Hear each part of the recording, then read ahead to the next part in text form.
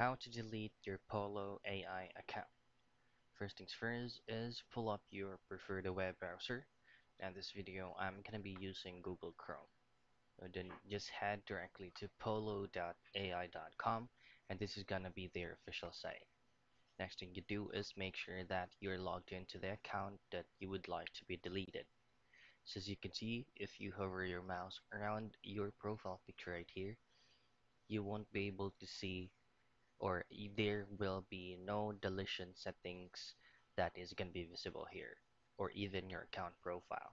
So the best thing to do for us to be able to completely delete our Polo AI account is through their customer service.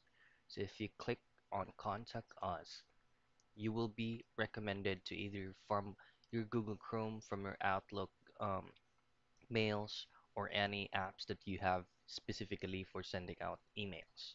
So all you have to do there is just simply ask or send them a request that you'd like your account to be removed permanently. And that's it. That's the easiest way that you can go ahead and delete your Polo AI account.